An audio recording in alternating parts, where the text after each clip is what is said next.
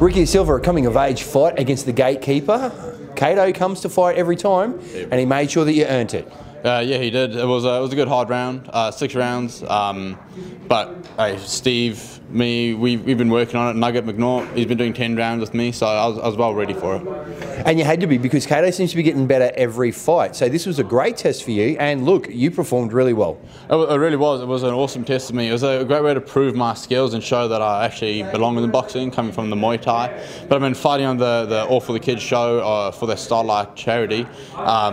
It's a great way. I'm happy that I got to do it. Mate, you look like you had a chance to put him away in the 5th there when you dropped him, but fourth, sorry, but he came back through the 5th and made it through the 6th. But you picked your shots well.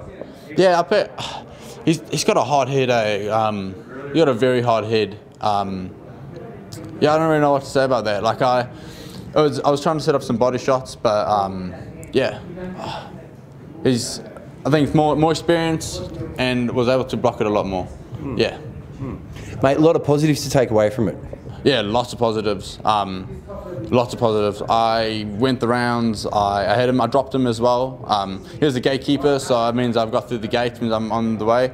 A few more steps, and I'll be able to get some big fights and go closer to the world title.